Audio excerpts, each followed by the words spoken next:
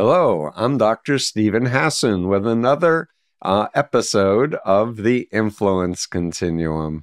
And I have a fascinating interview today on, to just jump to it, psychedelic fascism with Neşe Devenot. Neşe, I listened to your interview with a colleague and friend, Dave Troy, on his podcast, Dave Troy Presents, and I was like, whoa. This is really, really, really, really important.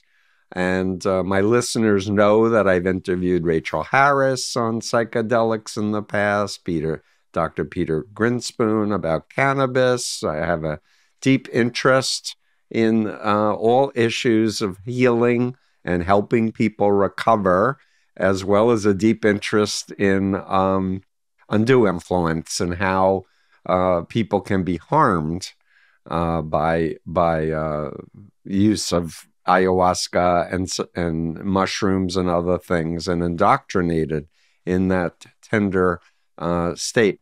So for my listeners, I want to just give an intro to you to start our discussion. Neşe Devenot is a Ph.D. senior lecturer in writing at Johns Hopkins University, and you've contributed in the interdisciplinary field of psychedelic studies since 2010. You completed a postdoctoral fellowship in the Department of Bioethics at Case Western Reserve University School of Medicine, received your Ph.D. in comparative literature at the University of Pennsylvania. Your scholarship explores the intersections between medical humanities, psychedelic bioethics, and rhetorical analysis. You're the 2015 Research Fellow at the New York Public Library's Timothy Leary Papers and a Research Fellow with the New York University Psilocybin Cancer Anxiety Study, where she participated in the first qualitative study of participant experiences. And Neşe, you wrote a really important journal article that I've read several times now. It's called Tiscrial Hallucinations, Psychedelics, and AI Hype as Inequality Engines. So all I can say is I'm very grateful to you for this research, for your thinking, your critical thinking, and you were positive on psychedelics. You didn't start as a critic. So can we start there, and then we can go into why this topic is so vital for the planet to know about?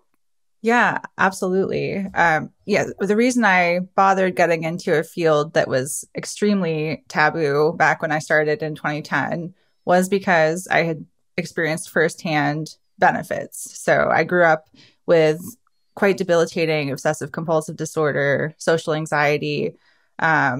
Found out later it was kind of both connected to neurodivergence, but I grew up not having resources that could have helped me. And then suddenly, unexpectedly, without knowing that there was a therapeutic rationale, I was introduced to LSD in my case in college when I was 18. So half a lifetime ago now. And it really changed everything for me. And I had the feeling then that the most profound experience of my life was an experience I wasn't supposed to have. And that seemed very odd to me. So I went in that direction.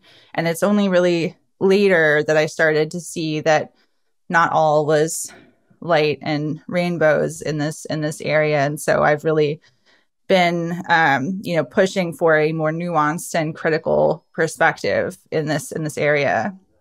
That's fantastic. And the abstract to your journal article starts with just saying, there's a history of medicalization and pills for dealing with psychological issues, SSRIs, but even earlier than that. And it seems like the laissez-faire libertarian, capitalism has now moved heavily into psychedelics. Let's give everybody psychedelics.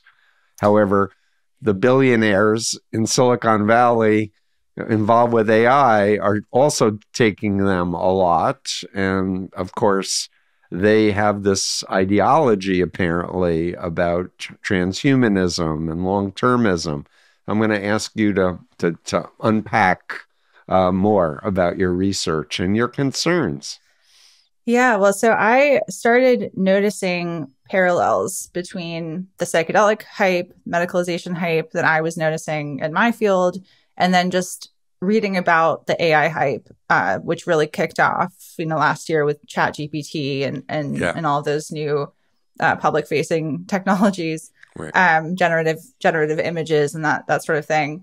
And I was seeing that there were a lot of parallels in the ways that some of these Silicon Valley boosters were presenting AI in that case, or parallel to psychedelics, as something that was just going to fix literally every problem known to mankind, ranging from climate change to the rise of fascism to political polarization to depression, you name it. Right. And just from my own academic background, I've been very aware of the fact that each of those are influenced by growing inequality in society. So it seemed very striking to me that there were these very well-off billionaires that were essentially distracting from that underlying cause and trying to present their new technology as the thing that's going to fix all the world's problems and conveniently make them a lot of money.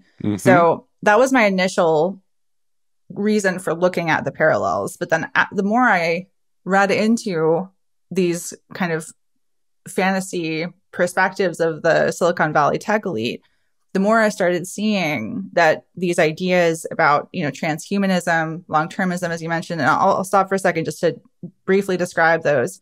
So transhumanism essentially is the idea that we can cultivate evolution intentionally to transcend to a new form of consciousness beyond what we see as humankind today, and that we can do that through a combination of technologies, psychedelics, some cases people say meditation. That this is something that can be actively cultivated.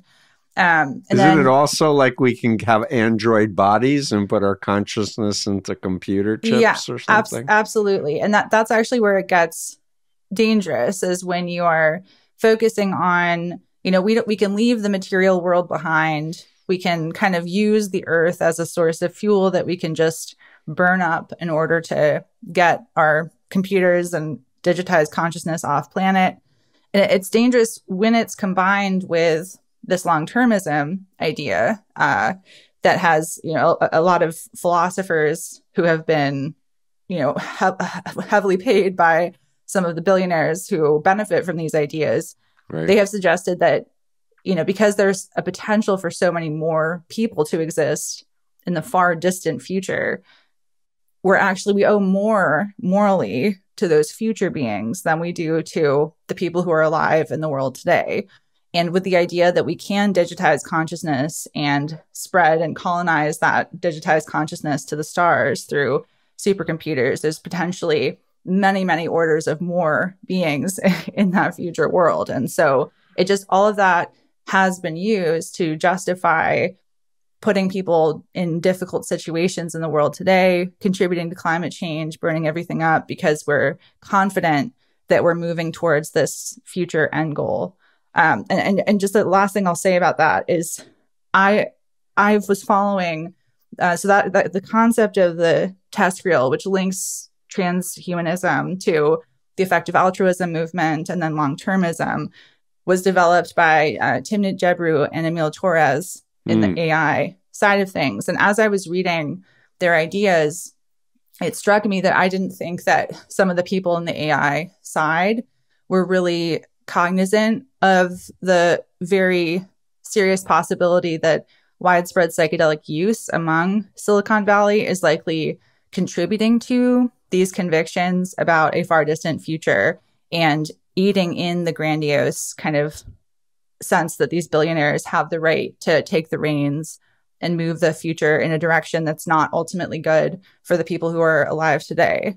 Yep. And if I may say, Dave Troy interviewed the two researchers that you just cited, another excellent podcast to listen to.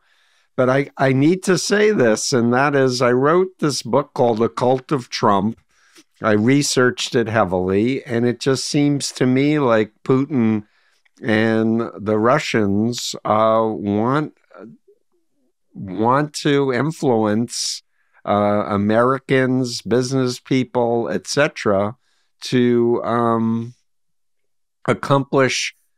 Because, Putin has a lot of oil and fossil fuel, and the Coke industries, I'm naming some names, the Middle Eastern oil barons, they want to keep promulgating and distracting from the fact that we're destroying our environment. And so this is a version of going to heaven, except we're going to outer space heaven versus like being a Christian or religious person going to some metaphysical heaven. But the what I'm trying to get at is that a billionaire is a human being too, and get them on mushrooms or LSD, and you can hypnotize them to believe all kinds of bad stuff, is where I'm coming from. And I don't know that the billionaires even have awareness, because they're so egocentric that they can be manipulated by bad actors for other agendas too. So I just wanted to add that piece to this conversation. Yeah, I mean, there's so much concerning here in this general area in terms of, the ability to spread this idea and to get people to buy in and step in line with this kind of vision of a future that we're moving towards. And there was actually just recently, a few weeks ago, I think, in the Wall Street Journal, another article about drug use among Silicon Valley CEOs. So there was one last summer where they were mentioning that billionaires are, taking psychedelics together and doing business deals. But more recently, there was an article focusing in on Elon Musk and interviewing people in his orbit who were saying that the increasing disintegration of his kind of stability and his odd behavior, you can say, in recent years has been associated with people in his orbit with his increasing uses of drugs like ketamine and potentially other psychedelics. Mm-hmm. Yeah, very good point. So, and there's so many directions I want to go on this, but I want to say that I am 100% for clinical research that's responsibly done. There is evidence that MDMA, psilocybin with a therapist under proper conditions with traditional therapy already been engaged in and explored, etc., to help get people out of it. I heard it described as canalization, like our brain neuronal things are like canals. We can get stuck, and using psychedelics, using these types of treatments in a therapeutic context with mental health professionals can actually do miraculous shifts for people. But what we're seeing here is just people partying, it seems to me, or just a lot of self-experimentation.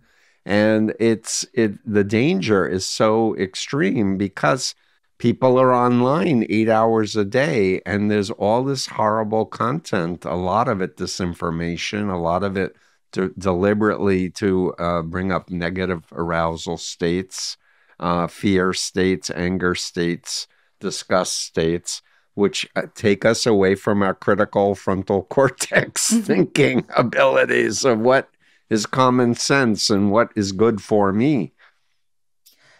Yeah, I mean, part of the issue in raising some of these concerns with psychedelics, and part of the reason why I make a point to emphasize that I have personally benefited therapeutically from psychedelics, is that there's been such a resistance to talking about a more nuanced approach and the risks and the harms, especially in the past few years, back to when I began working in the field, that started to shift a bit this past, half a year after there was an Alaska Airlines pilot that national news pointed out. He tried to down a plane after he had a difficult psilocybin experience. And then more recently, Matthew Perry died after taking ketamine, which is different from the classic psychedelics, but also associated with the kind of psychedelic assisted therapy world.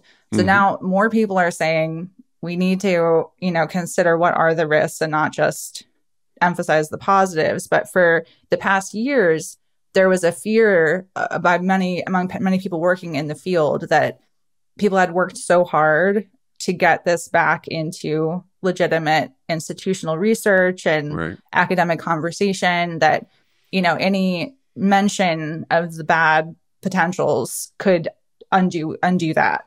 But I and others from, quite early on have been pointing out that, if the people who are raising the downsides are anti-psychedelic, that's not going to bode well for the future of the field. And I think it's actually much better if those of us who do think that there's value and potential in these substances are the ones to mention that it's not always a positive outcome. Yeah, exactly. And I'll just say, I have the BITE model of authoritarian control, and one of the features and the thought control is a simplistic black and white, us versus them, good versus evil frame of it's either all or nothing, or it's all good or it's all bad. And the world is much more complex than that. And I want to state categorically, anything that has the power to heal has the power to hurt if it's misused. Fire is great to heat food and keep you warm, and it can burn down a wonderful city like it did in Lahaina. So that we need to have more nuance. We need to have scholarship and clinical studies. And we want to also, I believe, warn the public that, things are stressful. People are feeling very unsafe and the future's bad. There's this easy temptation to tune out and that somehow everything will be okay. But we're grounded in our bodies, and we need to take care also of basic common sense and sleep properly and eat properly, but also have an awareness about undue influence. And with that, I'd like to mention, if I may, Neşe, an article that just came to my attention. It actually came out in 2022, but the title is "A Psychedelic Therapist Allegedly Took Millions from a Holocaust Survivor, Highlighting Worries About Elders Taking Hallucinogens." And it talks about a Holocaust survivor named George Sarlo and a Vicky Dulai of MAPS who was trip-sitting him. And he wound up giving her a Porsche and giving her millions of dollars. And, anyone that knows the Shefflin social influence model that's in my doctoral dissertation looks at influencee and their vulnerabilities, influencer, and who, what, when, where, how, and the consequences. And in no shape should a therapist or a coach be getting millions of dollars from a person for spending a few hours during a psychedelic trip. Right. And that article, excellent article by Olivia Goldhill, emphasizes that it's much more than that too. I mean, it's not just payment. It was like double, triple relationships, romantic relationships that were alleged to be involved here. And that is actually quite common for aspects of the psychedelic guiding community in the underground. And this actually, it relates to something that, you mentioned that, the therapeutic guided approach is, thought to be safer than just taking psychedelics recreationally. And I just want to emphasize that is still a hypothesis that's being tested. And there certainly are some risks that can be caught and managed if you have a professional that's overseeing mental health professional. Yeah, mental health professionals specifically.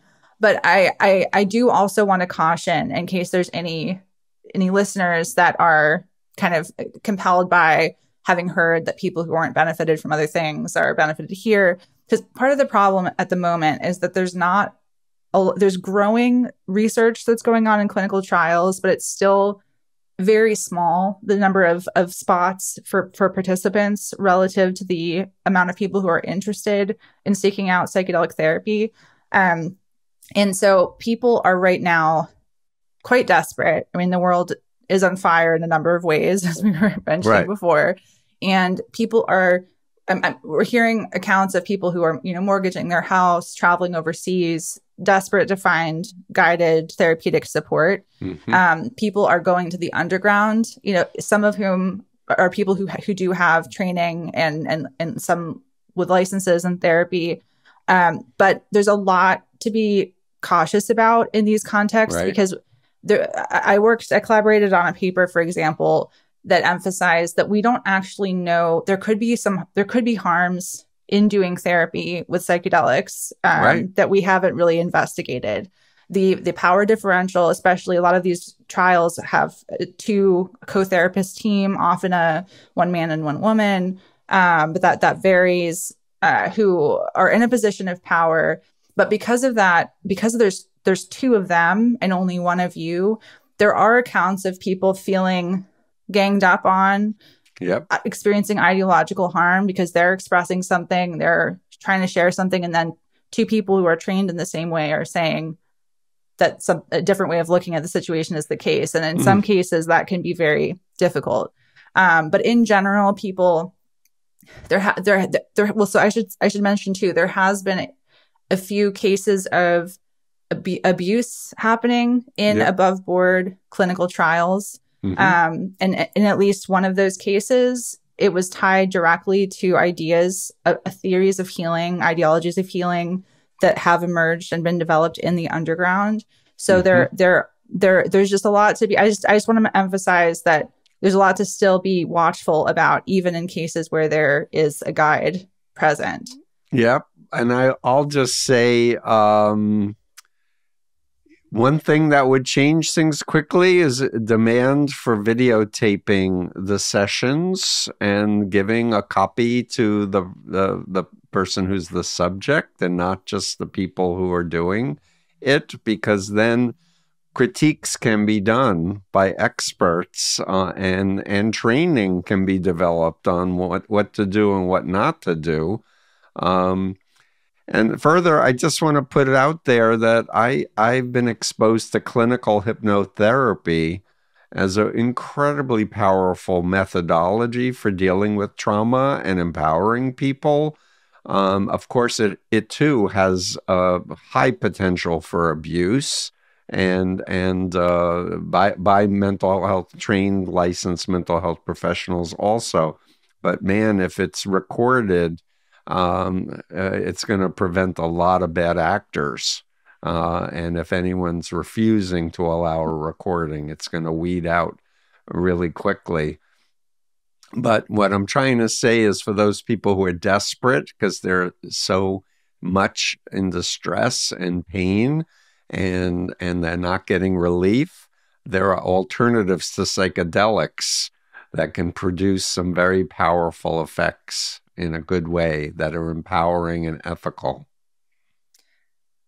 Yeah, absolutely. There's a lot of uncertainty about, who psychedelics are helpful for, under what conditions, and how lasting are the outcomes. Because some of the people who have experiencing harm, even in clinical trials, initially described benefit.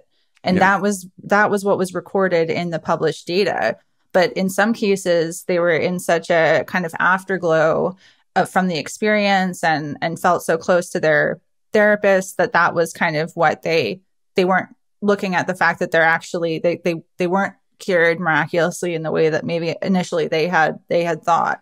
And so that kind of the suggestibility of psychedelics and the healing context can seem more salient or more impressive in the immediate after effect. And people aren't necessarily all benefiting from these experiences. Great point. And so it's not just the short-term effects, it's what, is there lasting benefit as a result of this? And as you were talking, Neşe, I couldn't help but make a connection for me. When people get first recruited by mind control cults, we call it the honeymoon phase because they're in love and this is the greatest thing that's ever happened to them, until like reality comes back in, and now they've lost their freedom and their center of gravity inside themselves because they're looking outside to the therapist or the guide instead of what's best for them, and listening to their family and friends who know them and care about them. Absolutely. And, people have described psychedelics, which have had many names in the past, but one of the names has been cultogenic, in the sense that psychedelics have consistently, not always, but throughout time, been used in the generation and propagation of cult groups. This is a controversial topic to talk about because a lot of psychedelic churches, for example, ayahuasca churches in Europe, ayahuasca being a tea made out of multiple plants from the Amazon region, indigenous medicine. A lot of groups have said, we're being framed as cults so as not to have our religious freedoms respected. The problem is, from my research and talking to people and reading in this field, is that there are ongoing cult groups in the psychedelic underground that really emphasize these, the dissolution of boundaries, multiple relationships, of healing, where individuals are kind of conscripted into these communities. And right now there is no immune response to that in the above board psychedelic therapy world. One example of what I'm referring to is evident in the fact that there's a few groups that are trying to be the kind of professional organizations for licensed psychedelic guides, therapists, nurses.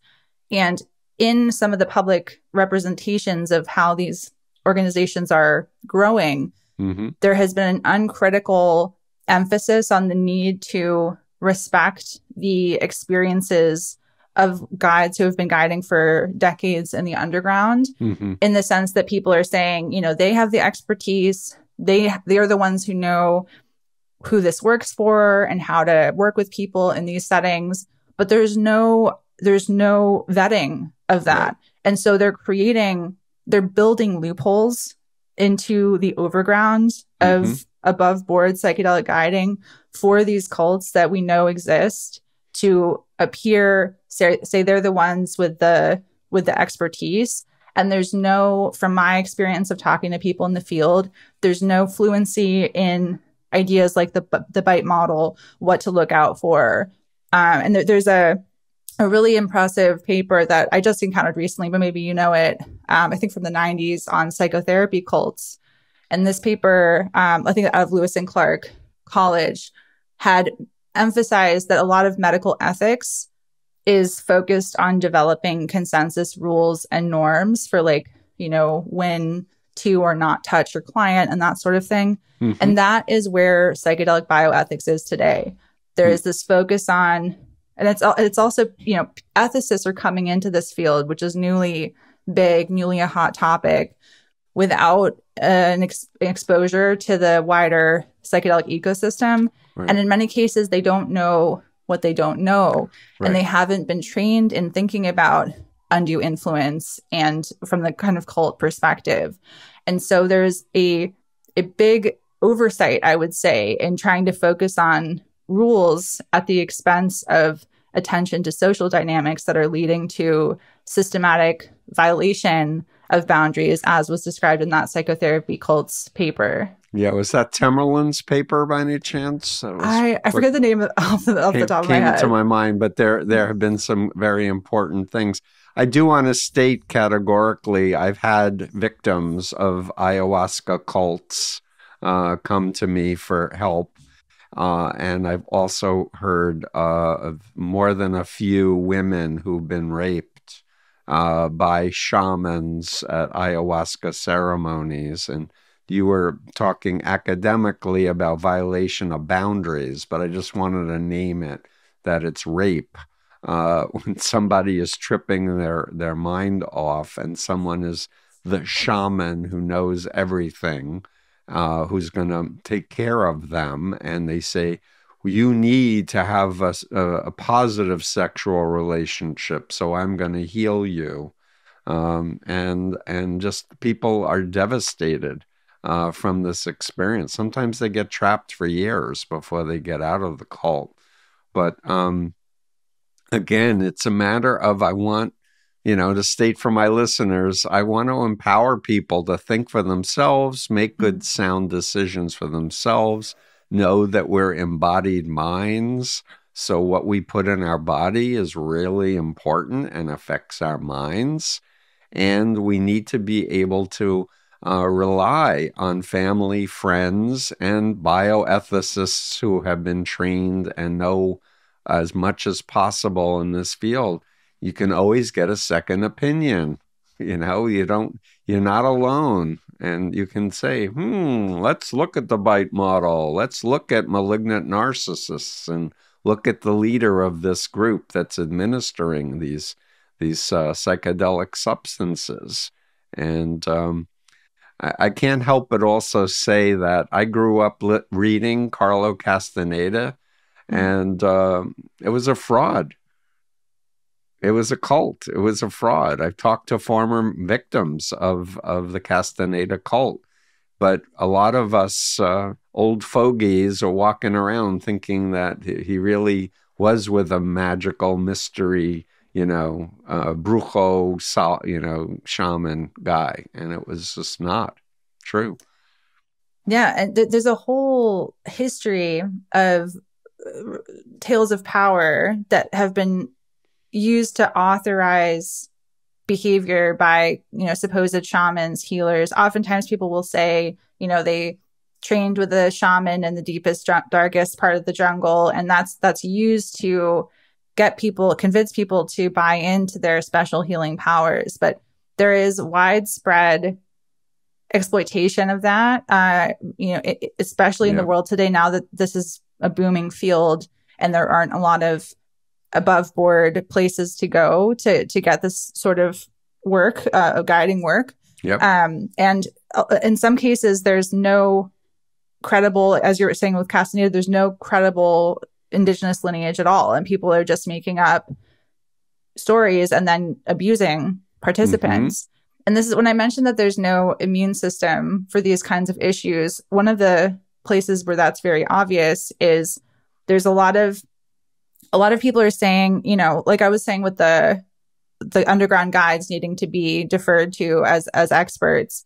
There's also an emphasis on like the Rick Doblin, who has long led one of the biggest psychedelic organizations, the Multidisciplinary Association for Psychedelic Studies, has really been pushing for fewer and fewer amounts of required training for guides. A space for people without licensure. But part of the problem with that is that you are creating a through line, an opening for people to come in who are driven to exert power and control over others. There's a lot of research, as I'm sure you've seen, with cases like the Catholic Church or the Boy Scouts or the U.S. Olympics team, where people who are driven to exert power and control will often create life circumstances and career paths for themselves that provide them an access to people to exert power over. And that is happening in the psychedelics field. And the easier we make it for people for kind of charismatic, grandiose figures to show up and claim special healing abilities, we're providing people to these figures on a silver platter. And there just is not enough discussion about this in the field.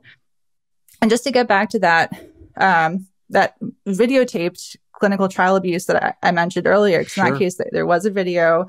The Power Trip Cover Story podcast went over the details of this, but they the guides who were who were the source of the abuse in that trial did come from ideologies from the underground and lineages from the underground, ideologies of healing, confronting people with their trauma, reenacting trauma, abusing people ultimately. And one of the concerning things to me in terms of my confidence in the field and being able to manage these issues is that there was very little engagement with the connection between the actions in the clinical trial that appeared on the tape and the lineages and ideologies of healing that are associated with groups with cultic sorts of practices. Sure. And that unwillingness to really introspect and look at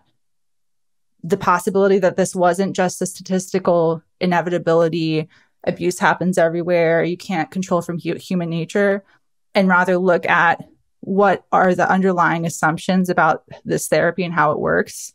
That to me gives me pause and makes me, just want to alert people that this field is not ideologically safe at the moment, because there hasn't been that reckoning with how the ideas about healing are leading to harms.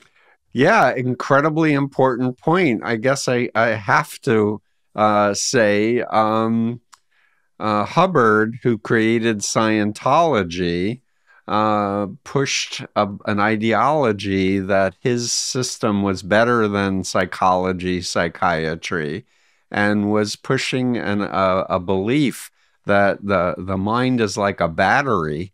And if you've had trauma, you have people relive the trauma over and over and over again until you don't have a charge anymore. But the goal in Scientology, aside from extracting money and making people dependent, is to exteriorize, to get out of your body, to develop these superpowers where you can read minds and move objects, except no one ever demonstrated they could. But the point I'm trying to say is that somebody can be in Scientology, whether they're born in it or recruited, get out of it, never get counseling, then go into this space, and they've got these ideas that they're carrying with them that the mind is like a battery, and the mind isn't like a battery. Memory is not like a battery, and they can take these ideologies from other places that have never been worked through in their own understanding, that it's not true at all, and it's actually detrimental to have people relive trauma over and over and over again until they're numb to it. That's not what any good trauma therapist would ever want. It's do no harm is our credo.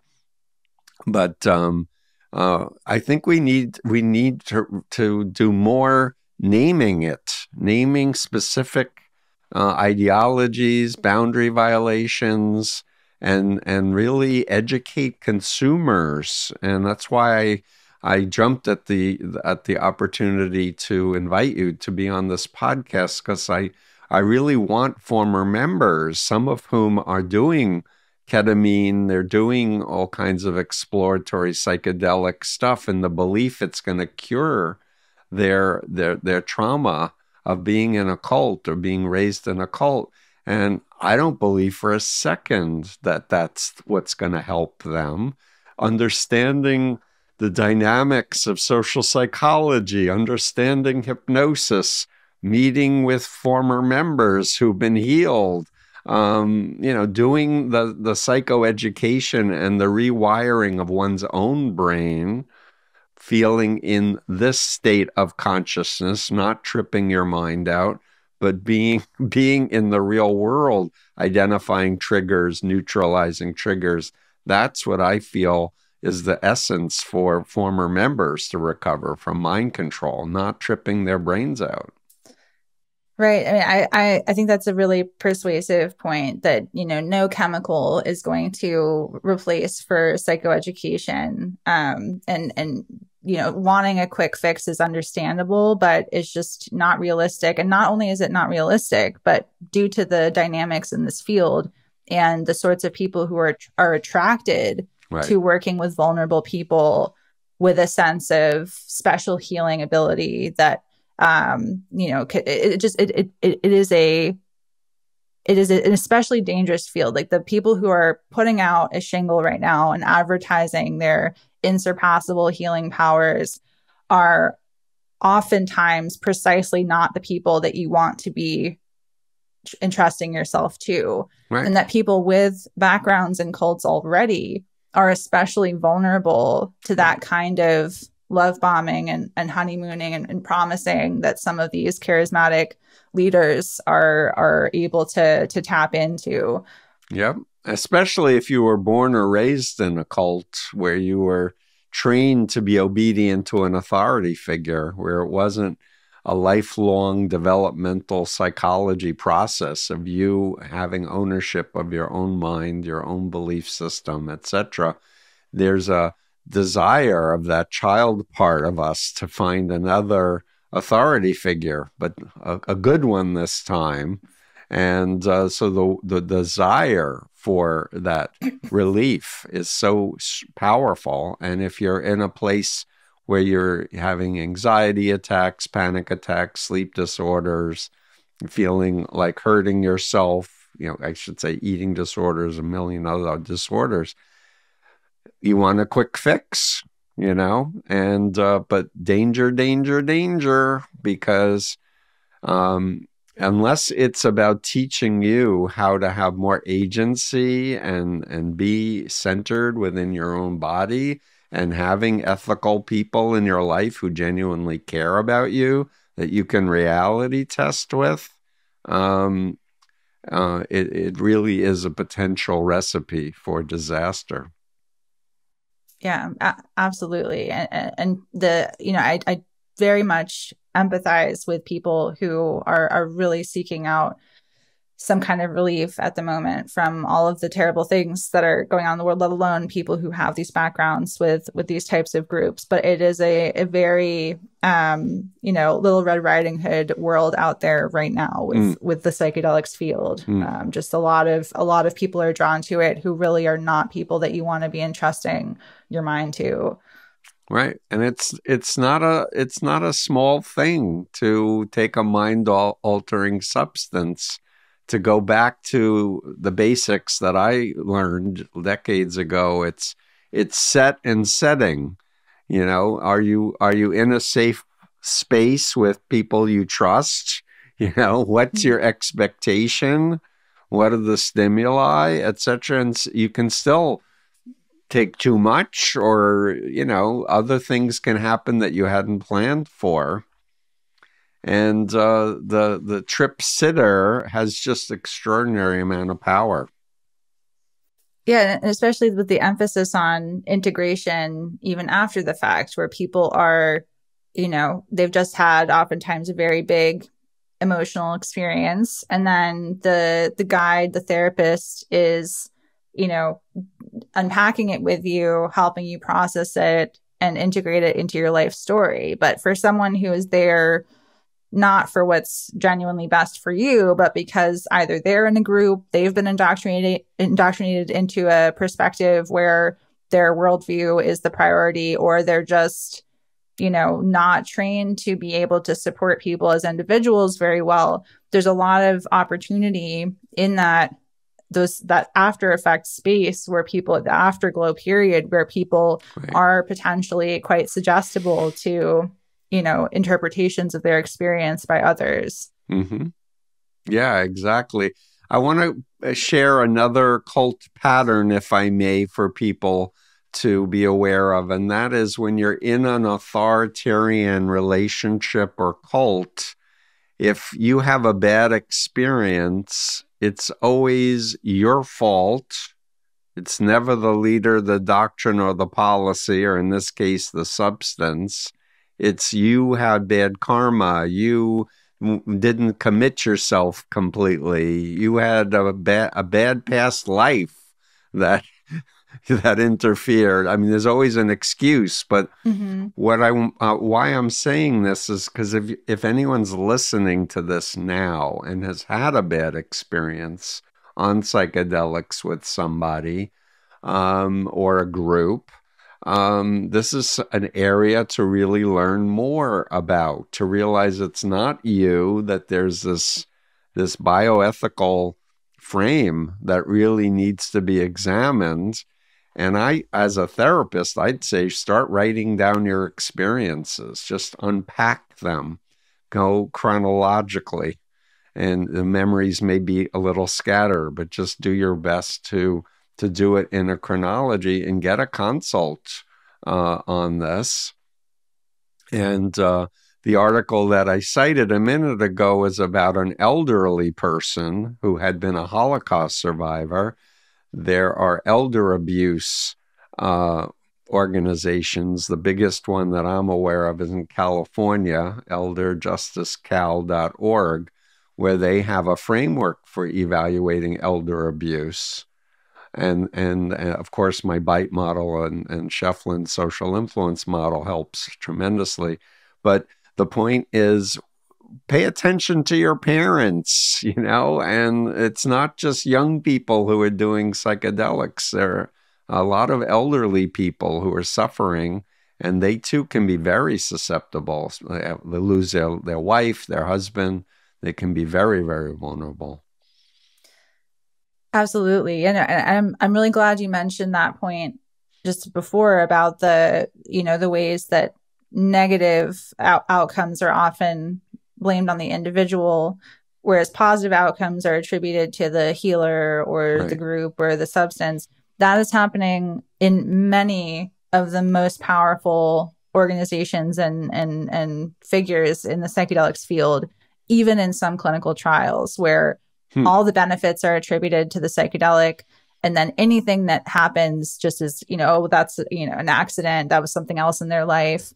Or commonly people are saying that, that person was just borderline, they're manipulative, they're, the person who had a negative account, they just are trying to gain some power and control. But that should be a red flag in and of itself, that pattern is ongoing. And so for people who are trying to vet organizations or guides or whatever else, that's something to look out for. If there's excuses about why someone has had a hard time, that's never about the organization or anything that could have happened in the setting of the session, that should give people pause. Yep. And I'll cite my mentor who helped with his model from 1961 of 8 criteria of brainwashing that he, from his study of Chinese communist brainwashing, Robert J. Lifton. He has 8 criteria, and I based my BITE model on his model and Leon Festinger and Singer and a few other people's, but he talks about the sacred science as one of the criteria of brainwashing. And in it, he says that it's the ultimate moral vision combined with the claim of science. So you can't question it. And in this part of brainwashing, it's the opposite of science. Science says we have a hypothesis. We test it. We're committed to pursuing the truth, not having a doctrine that's elevated as if it is the only way to think about reality. And that's another piece that people can, I've interviewed Lifton. I have the 8 criteria spelled out on my freedomofmind.com website. It's another way that people can start, especially the bioethicists that you're working with. They really should be looking at these criteria and going, what applies, what doesn't apply, and how can we move, the frame and the discussion forward in a way that's going to really promote science and well-being for the biggest number of people. Yeah, because that's a great point too, and it made me think about we started out our conversation talking about these grand visions for how psychedelics and AI are fitting into an evolutionary future.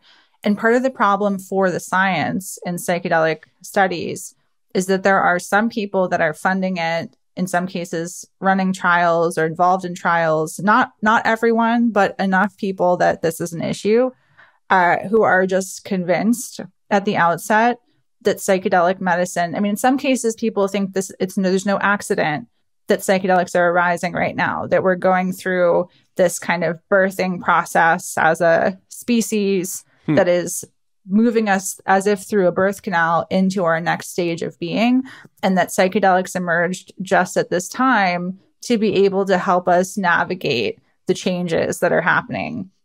And so for people who have that pre-existing conviction that psychedelics are here to save the world, which is not a rare view in the psychedelics ecosystem, there is a willingness to cut corners, accept harms going on, put people in harm's way actively, because the mission of getting psychedelic medicine out to the world is seen as so important that it's okay to make some decisions along the way that otherwise might not be seen as ethical. Yeah, so I want to bring back, because this is my expertise, cults. There are more than a few cults that teach the false ideology that if you, for example, are raped as a child, your soul created that experience. So there's no such thing as a victim, and everything that happened, you were mugged, whatever, it was meant to be. And you attracted it into your life even. There's this so-called law of positive attraction, which it's not a law and it doesn't work, but it's a belief and an ideology. But this point that you just made reminds me of a point you made with Dave Troy in your interview, and that was that Hoffman came up with psychedelics and LSD in a post-nuclear bomb age. And I'll also say I just watched Oppenheimer, the movie as well. And I'll just cite my mentor, Robert J. Lifton, one more time, because he believes, and his frame is psychohistorical, he believed that with the invention of the atomic bomb, the hydrogen bomb, it wiped out all of the normal ways for achieving what he called symbolic immortality. That the bomb could wipe out our children, our creations of art. It could not just wipe out our country, it could wipe out everything that lives. And by this creation of the bomb, the only thing left of the different methods he called transcendence. And so it opened the door of, well, we can just go to heaven, or we can do LSD and evolve to higher, spiritual levels. So it doesn't matter so much if the planet gets extinct. We can just evolve. So there's a historical frame, that now we're in a new cycle of that, it seems. Absolutely. Yeah. And that the earlier point you just made as well, about how people are the law of attraction, the idea that people are creating the circumstances, even bad circumstances in their life, because they're curating what they need to evolve as souls, or however you want to frame it. Yeah. That idea is widespread in the psychedelic ecosystem. And what happens is that anyone who speaks up about being raped, about being harmed, in these groups that hold that idea, they're automatically disqualified as credible voices, because they've shown that they're embracing a victim mentality. And so within the logic of the cult groups that are working with psychedelics, that they use that to maintain the narrative, because they can point and say, well, look, they're showing that they're not spiritually evolved enough to take responsibility. And so they're necessarily unreliable narrators here. Right. This is a fascinating discussion for me, because I feel like I'm cross-pollinating ideas. I'm learning from you so much. But what was the point I wanted to make next about that? I'm having a senior moment.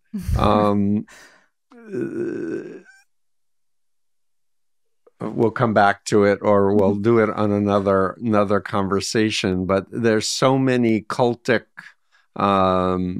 groups that I work with over 47 years, and some of these ideologies are coming back to me. What else do we want to cover on this? It's just, so we live in a very, very high anxiety reality right now, and people are not, our minds were not evolved. Oh, I just remembered the point. Evolution. That's where we started with this, and what is the future?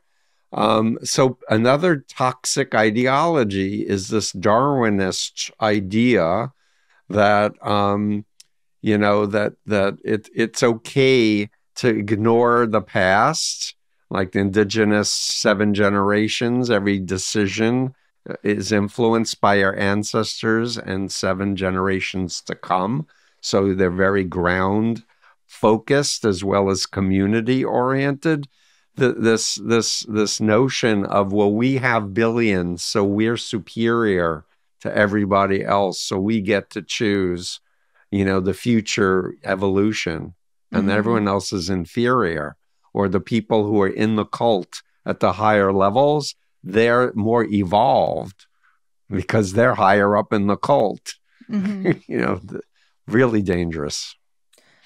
Yeah, and increasingly, like the billionaires with all of these ideas and their uses of psychedelics and AI, they're even, some of them, like Christian Angermeyer, is theorizing like the development of psychedelics as a means of managing those on the lower sides of the hierarchy who aren't equipped to be making these decisions of where humanity is going, and who might rebel against the disappearance of jobs and the destruction of ecosystems. And so like they don't have that vision of where we're headed because they're not developed enough. There's thinking through the use of psychedelics to actually repress, and prevent the future, prevent the possibility of people rising up and rejecting this transhumanist vision for the future. So important. So the notion that these devices can be used for mind controlling people into dependent, obedient minds. I come back to MK Ultra and the Manchurian Candidate, where they were using LSD and other techniques to try to make people assassins. Do things against their will, against their better interest, against their own values and their own conscience. I think conscience is a really important part of our beingness, and how this human species has actually evolved and thrived because we need each other. We are social beings. We need a community. We need to lift each other up. Nobody's, level and great all the time. Everybody goes through ups and downs and life cycle events, losing loved ones, illness, etc. We need each other. We can lift each other up. And so, as we're beginning to wrap up, and I'll give you the last word, I just feel like in this moment in time, we really need to remember relationships in the real world matter.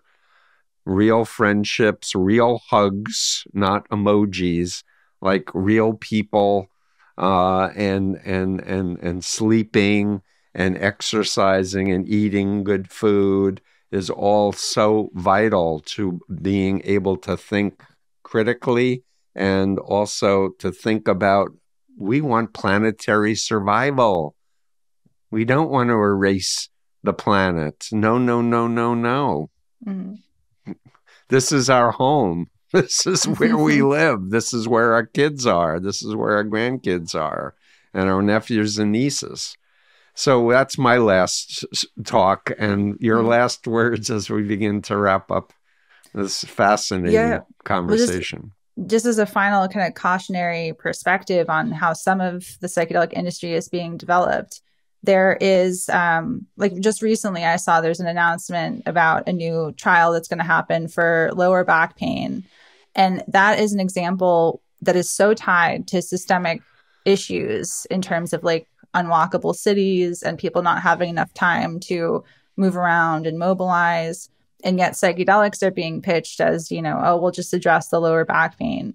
And there's a real risk. My colleagues at Symposia, organization, research organization that's been kind of exploring some of the themes that I discussed today, we've drawn the connection to, factory farming, where factory farming conditions would otherwise be intolerable. Like the animals would die because of bacteria and all the rest. But if you add antibiotics, it allows for a system that really shouldn't exist in the form that it's being done to continue on. And there's a real risk that the way that psychedelics are being rolled out might be used to paper over and reinforce a system that is inherently harmful and working against people's ability to move and stay hydrated with clean water and have access to clean food and have the things that they would otherwise support flourishing.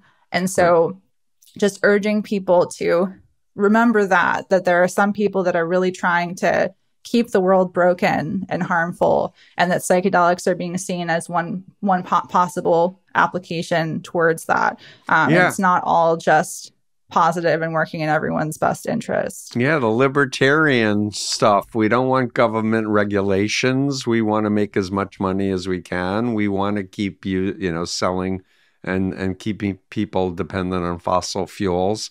And I'm remembering, and we're wrapping up, but Dave Troy talked about how we're being, given all this advertising to eat, and now we have an obesity problem.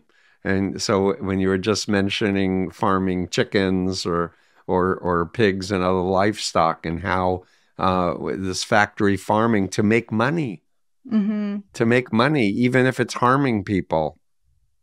Definitely. It's to make money. And it's like, why? Why is money more important than people's well-being? And in the end, when people die, they're on their deathbed. They're not saying, I wish I made more money. They're often reflecting, going, what good did I do? I wish I had spent more time with my family and friends. So we need to come back to values, human values. Neşe, thank you so much for your incredibly important work. The organization is Symposia with a P. Yeah, Psymposia.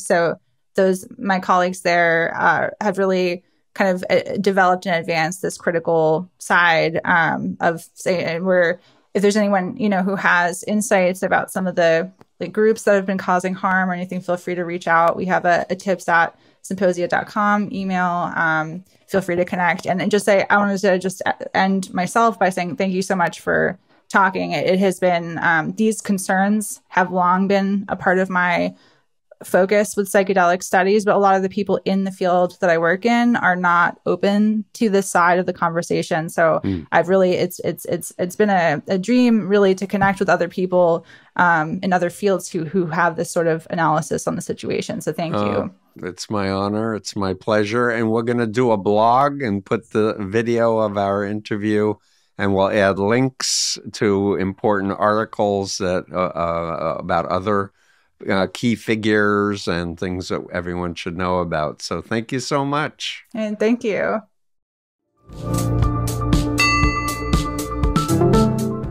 Steve Hassan here. It's been decades since my family rescued me from the Moonies. I've been at this for over 47 years. The need has never been greater. If you're able, please consider hitting the super thanks button below, and it'll help us to do better. Every penny will help us toward our goal of educating the planet about undue influence. Remember, it's your mind. Only you should control it.